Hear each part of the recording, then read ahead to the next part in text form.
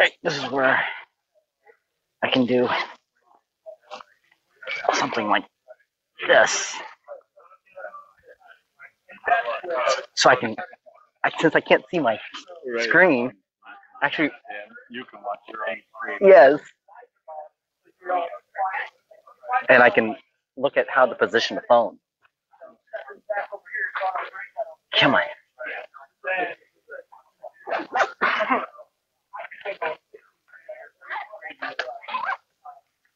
Come on, come on, come on.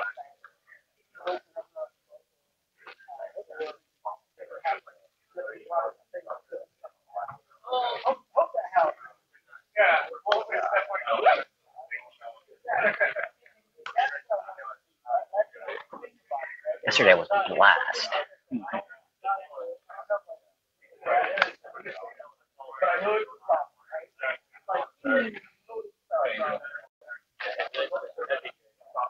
Come on, come on.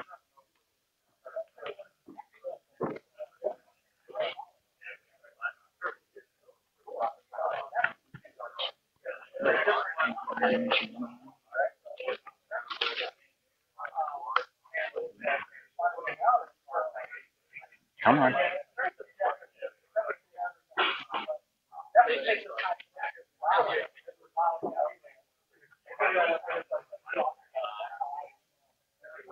Connected. Come on. Come on.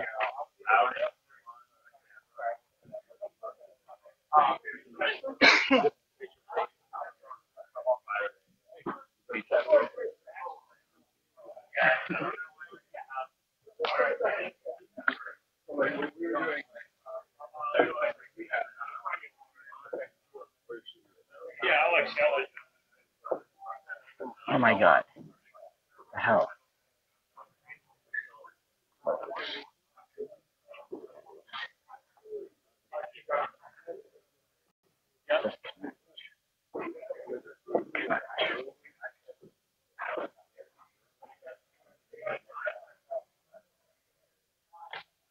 All right.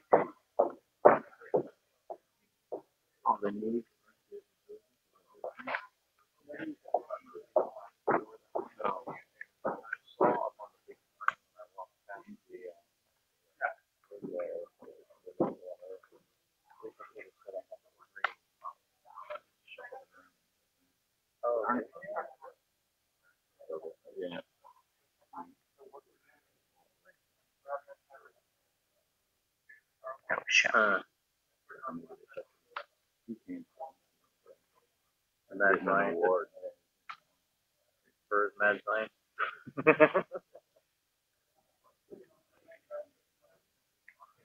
Hey, there we go. Now I'm good. Now I'm good.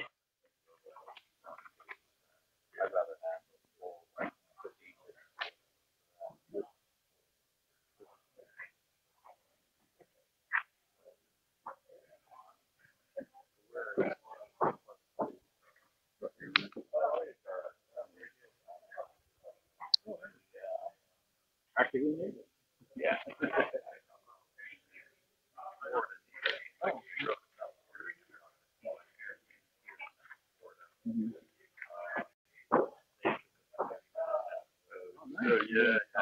Yeah.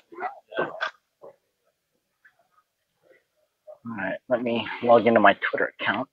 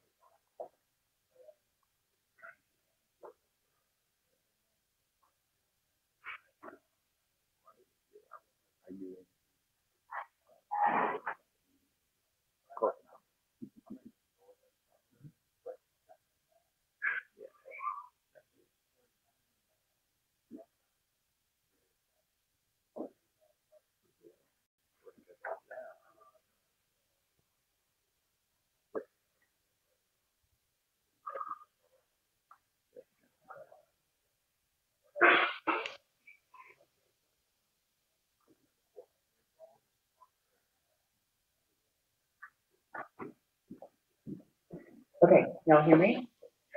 So the next talk, you guys know Samantha. I am so proud of this kid, and she's been working on this presentation really hard. So I want y'all to put your hands together for Samantha Rhodes.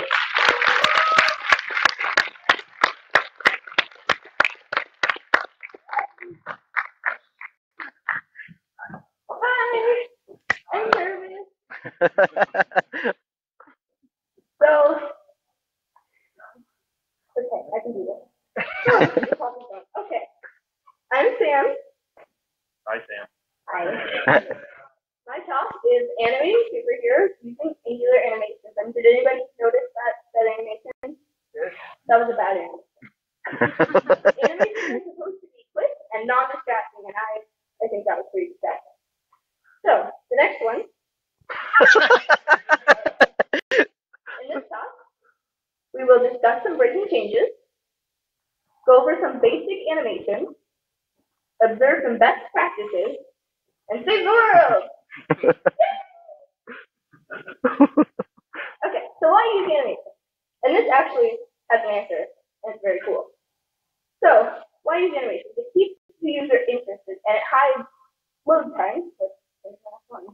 Okay, a 1 second increase in load time equals 7% of users who leave before your page is actually loaded.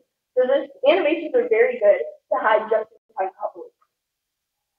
Exactly, hide load delay. And user feedback. When you click a button and something happens, your user knows that it's working. They know that, okay, something happened, it's going, it's thinking, it's trying. Okay, so the first thing we're going to do when we use these amazing animations is import. We have to import something.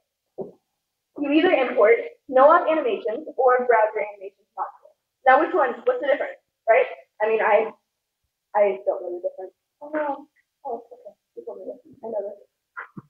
Wait, did I say something? I know the difference. Okay. My first talk, guys. Okay, so when I first made my first presentation, oh my god, I got an error that said you either need no-op animation module or browser animation module, and I didn't know the difference. I was like, okay, do I just pick whichever one sounds best? No, actually. So what it is the difference between the two. No-op. Okay, so basically they're there or they're not, and let's talk about that first. So no-op animations module is good, great actually, for unit testing and mocking animation. So this is really good when you want to do unit testing or just mocking animations. You don't want them actually there, but you want the shadow of them, basically. You want to be able to test them. So basically, yeah. Okay, so browser animation module. They show the actual animation. So when you actually have a project and you want to use animations, you use browser animation module. They are there, you use them. Doing solid here. Okay, so basic animations. We're going to go over grow, slide, and fade. And they're just very basic. This topic for people who have never used animations before. And they just want to get up and running as quick as they can. And we're going to do that. So, first one, we're going to go over here. And we're going to make it bigger. And we're going to take that out of my code. Okay, so grow. We're going to go over here. I'm going to go really slow because I did not put that in my code when I was doing it 20 minutes ago. So, we're going to go back to the PowerPoint. So let's go. So you click it, it gets bigger. You click it again, it gets smaller. Right? Grow.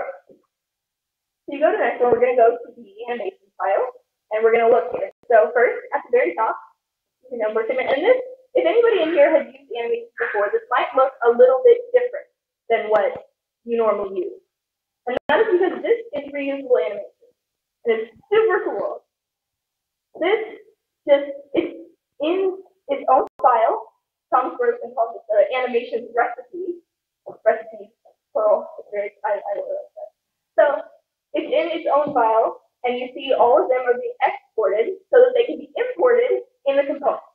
So let's run over to the component, and let's see the standard way. What's in the DOM? So if we uncomment that, and we comment out this one, and this we see red because all of these need to be imported, which is another line of code that is not needed in this. So if you can imagine, work with me here, this component would get very, very big. If you have an array of all of the animations that you want, this could be monstrous, and it's not needed. It could be a lot prettier. So let's undo that, re-comment that out, and let's start there. Okay, so we're gonna look at the animation for grow.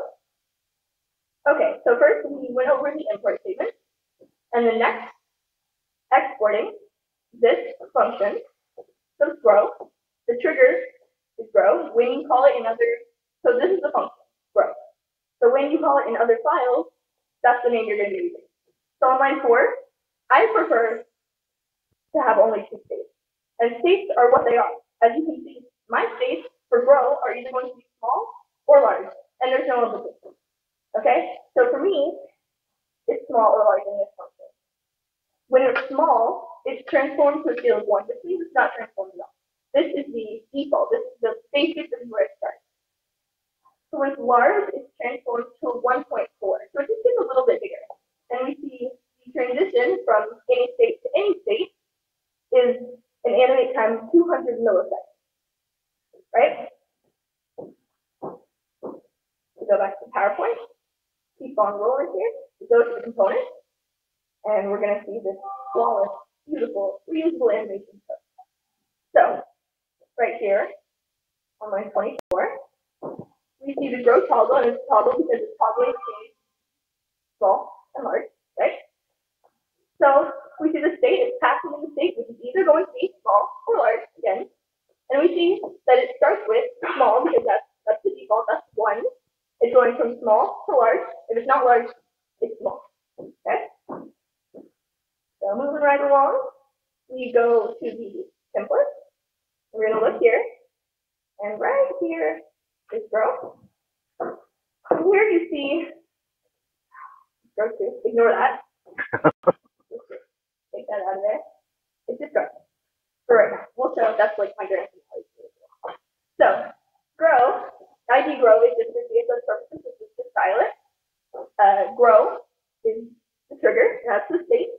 Well, you're passing in the state, which is either small or large, right? So the trigger equals either small or large, which is the state. And the state can change, which you'll see that in a minute.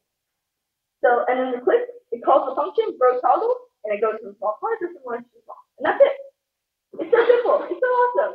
Isn't that awesome?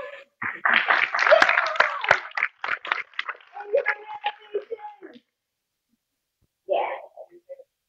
What? Say what? Your file. Say your file. Oh. We'll get there. Okay, so client. So we're going to go over here and look at client. You see?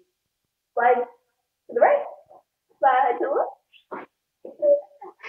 Okay, so it slides back and forth when you click it. So now we're not going to go too deep into this. We're just going to look at that really quick. So we're going to look at the animation because it's basically the same. It's so simple. It's beautiful. And slide. And these slide, grow, fade, you can name that anything you want. So that can literally be named anything. I could have named it Sam, which is awesome. Anything. So see, if we just look really quick, the only thing that's really changed is this line 18 and 19. So in and out, you just slide, which is in, and it's slid back, which is out. And it's translated, it's moved this time instead of just getting bigger, which is scale. So now it's transformed. So translate 0, 0, 0, which is the default, that's where it starts, that's where it is. When it's out, when it slides, it's translated 150% to the right. And these you can change it to whatever you want. I just found that this is the smoothest transition for me. And you see on 20 and 21, this code is a little bit longer than our grow function, and I just wanted to include this because this is how I originally had it before. I had a meeting with Dominic Elm, who showed me the any to any state. So this is a little bit longer, but if you want to have different times between transitions, if you want to go from out 400 milliseconds back in 200 milliseconds, so this is how you could do that, from in to out and out to in. But if you just have them the same, just take yourself some time and on yourself. So fade. We're just gonna go really quick and look at that. Okay, here we go. I don't know if you guys can see that. It goes out, and then it comes right back in. And now let's go look at the animation.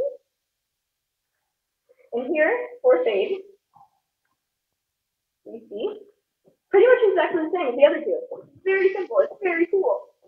There is invisible, invisible, and opacity is 1, and 0.1. I have it 0.1, you can do 0, but if you move your mouse away, you're never going to be able to find it again. You're going to have to press the page, stick the button back, and it's just a lot of trouble. So 0.1 works. Okay. So we keep going here. Oh, now my parents are having. So we'll do a little bit of live coding. Adventure.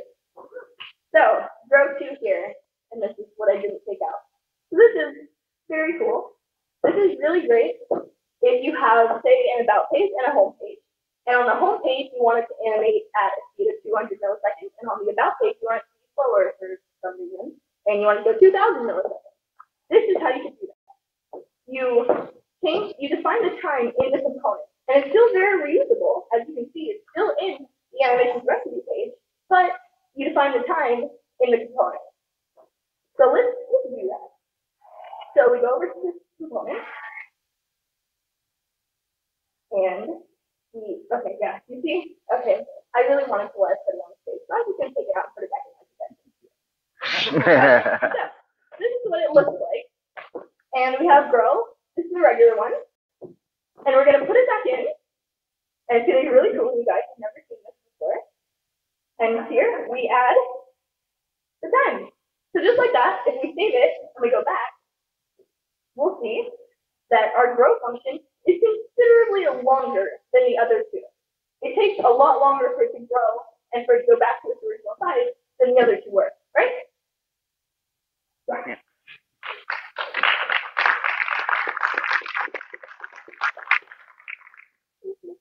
So, let's review some concepts. Import browser versus no-op.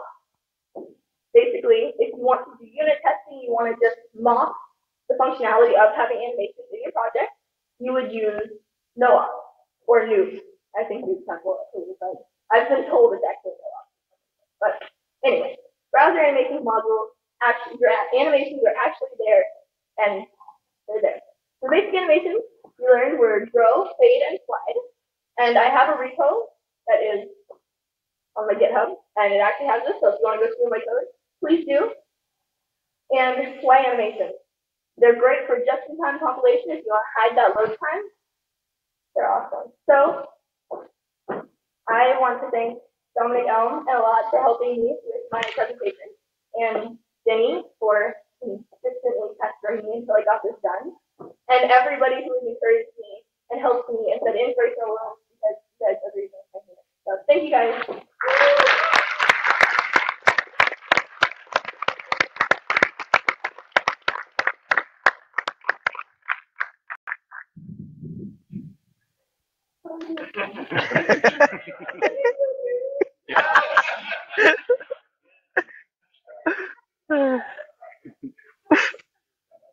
That was awesome.